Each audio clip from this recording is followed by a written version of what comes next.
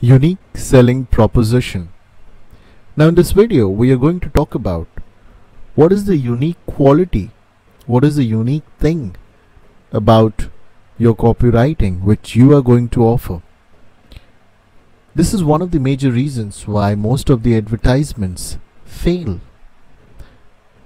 If your product or service is no different from others, then what's stopping the customer from buying the same product or doing the business with the same people? Because you're already offering what you are offering.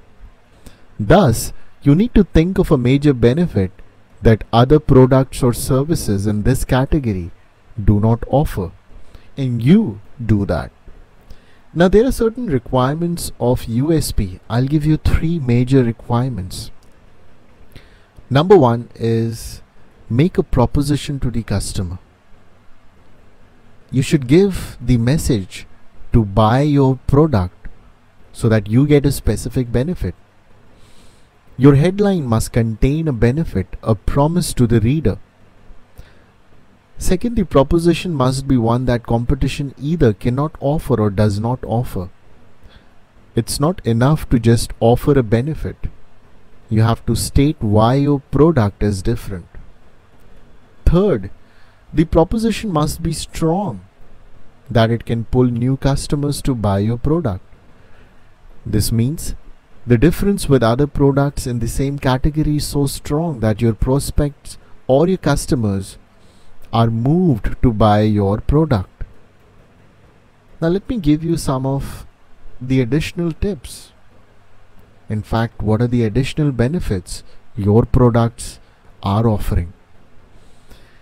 But what if there are no additional benefits or no different benefits? Then you can claim which has never been made.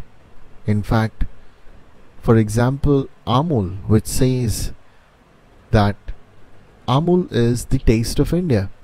Does that mean that anything which Amul makes, the taste of that product is the taste of India? No, it's a feeling. It's a tagline which has been sold, made and marketed by Amul over the years, and now it resides, it resonates with the people. This is the ability of a perfect way to catch the imagination of people. You need to stress, you need to under-publicize a little known benefit, right? You need to make anything which you feel has never been told about a product and see if that could be made as a USP. And this is how you brand and make your copywriting more effective.